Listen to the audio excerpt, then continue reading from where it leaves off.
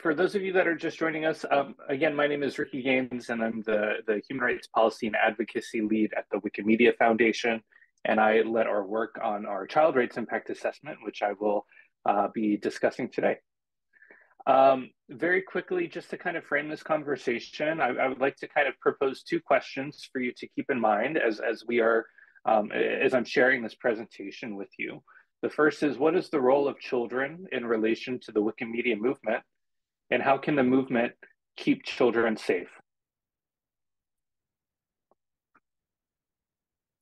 Here we go. So as I mentioned, the Wikimedia Foundation conducted a Child Rights Impact Assessment last year, which we published earlier this year in January. And once I'm finished and kind of have my windows back in a normal way, I'll share with you the link to that Child Rights Impact Assessment report so you can review it.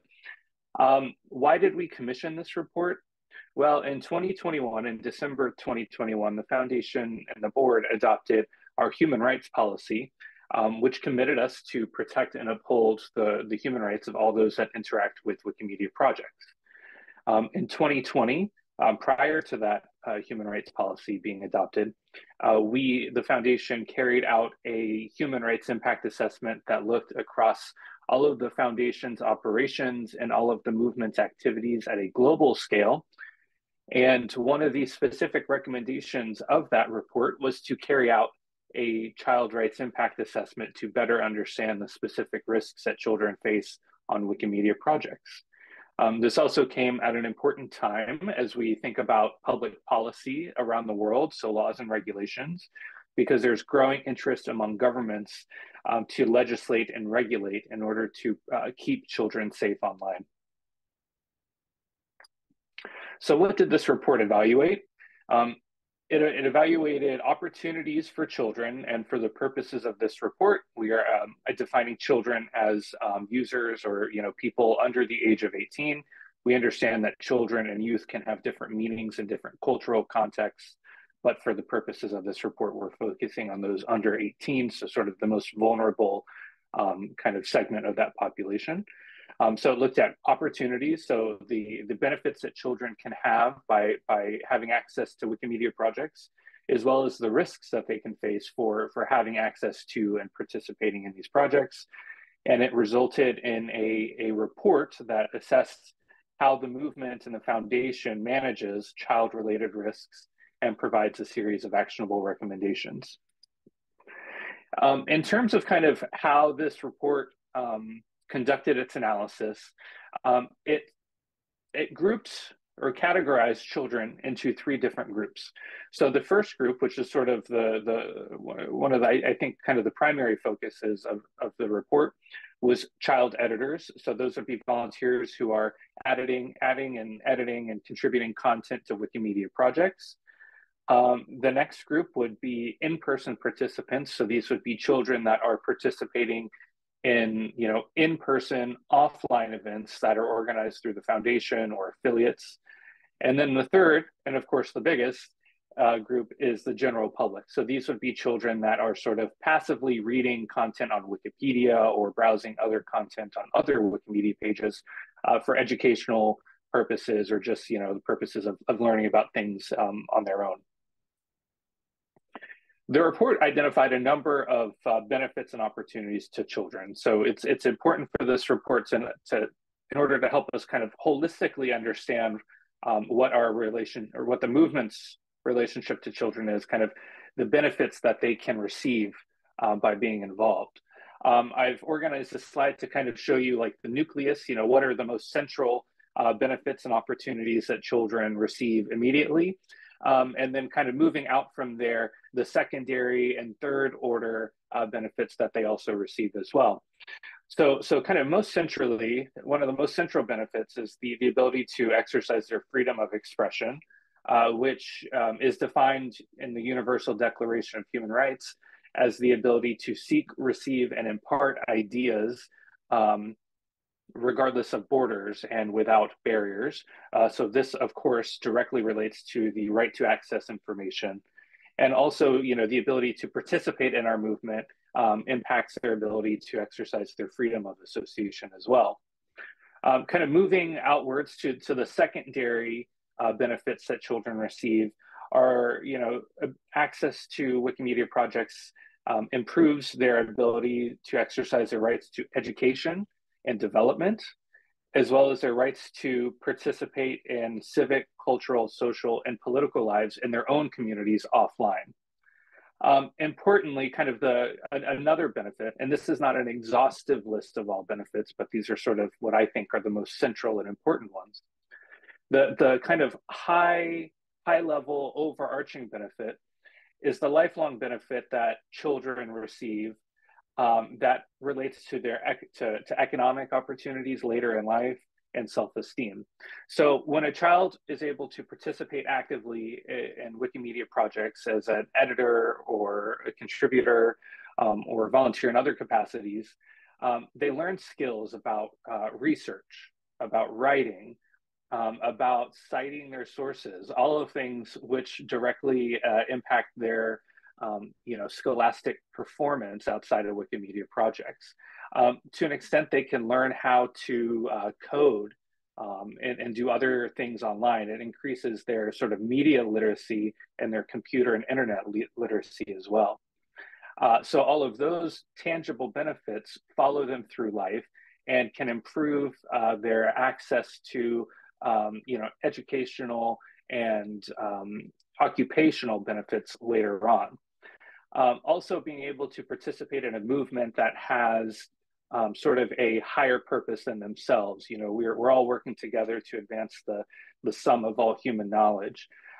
The opportunity to take on leadership roles within their communities helps to build their self-esteem and helps to grow leadership abilities, which again follow them through life and help them to become leaders in their own communities, in their own occupations, at university, etc. So really, these benefits start kind of immediately at their computer where they're exercising their freedom of expression, but they really follow them through life in really impactful ways.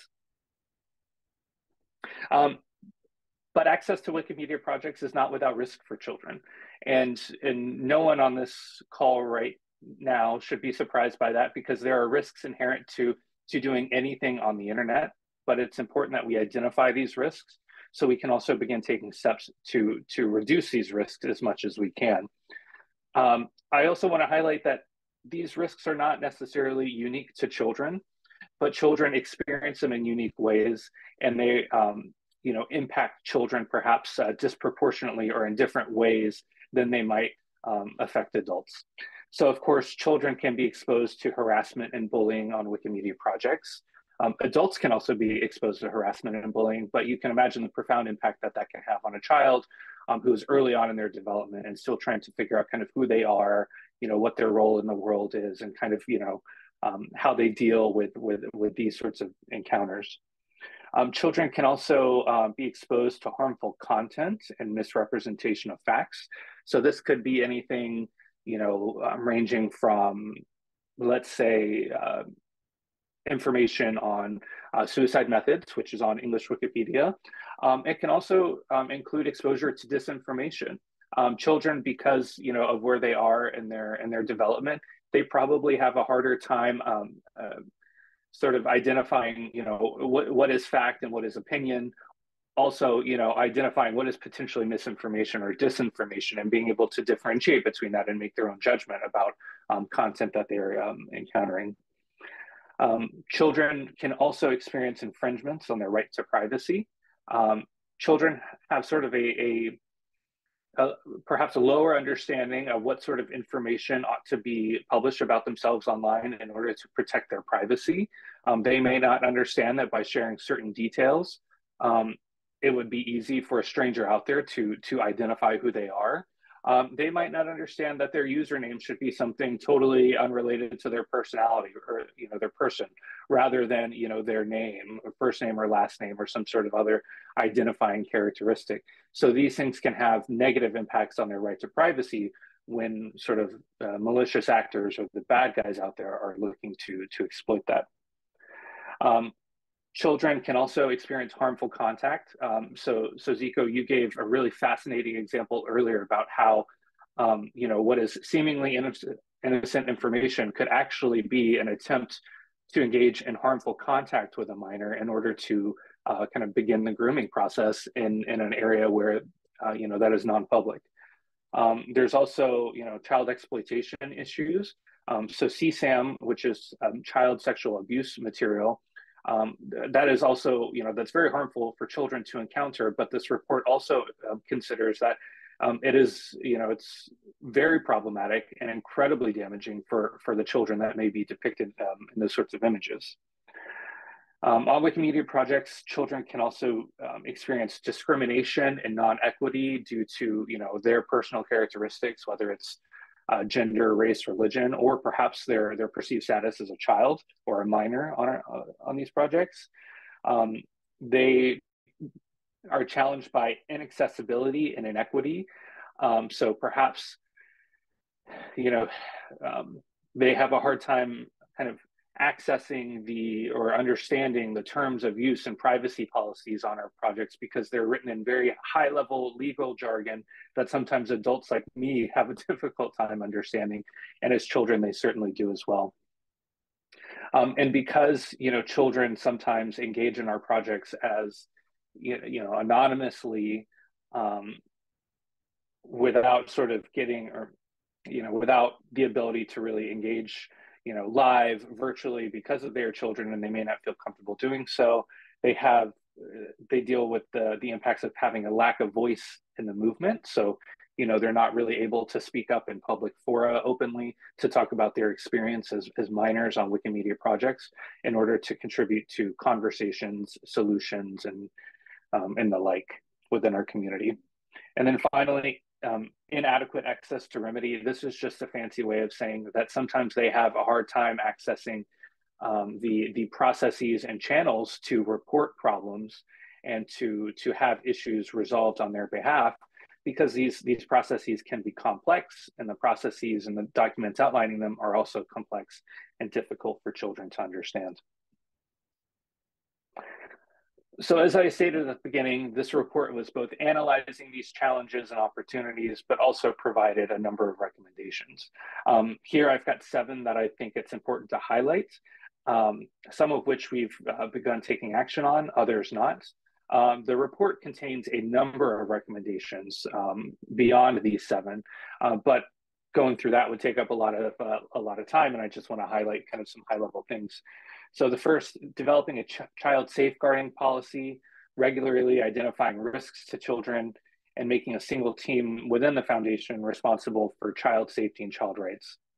The second recommendation, developing a child-friendly complaints and reporting mechanism, along with sufficient resources to make that process work. Number 3, evaluating the Wikimedia 2030 movement strategy through a child rights lens. Number 4, partnering with child experts and other organizations working on supporting child rights online.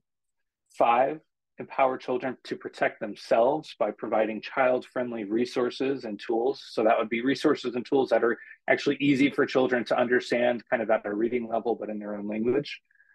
Number 6, integrating children's voices into the foundation's approach to product development and design.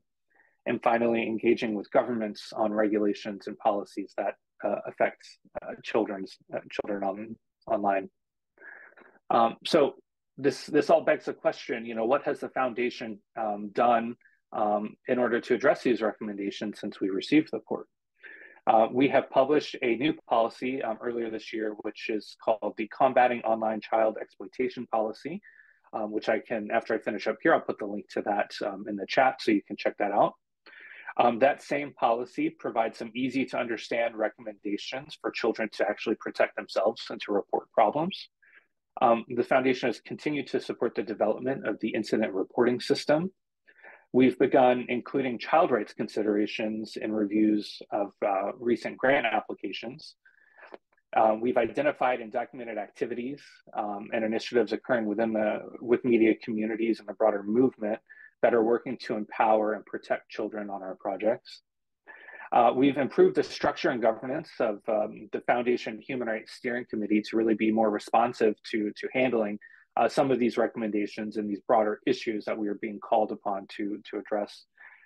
And finally, we've designated a current staff member to lead child safeguarding efforts within the Foundation's Trust and Safety team. So where do we go from here? This is a long-term conversation that needs to be had kind of among the volunteer community and with the Foundation. We need to achieve broad understanding among volunteers and encourage community leadership in addressing many of these issues and taking up some of these recommendations. And I'm here today because I think that the EduWiki user group is in a really great spot to kind of lead in some of these areas and help this conversation advance, just because this is the user group that I think is probably the most likely to really come into contact with users under the age of 18. And so I invite you all to welcome your questions, but I also invite you to participate in an upcoming session we'll have on the same topic at Wikimedia in August.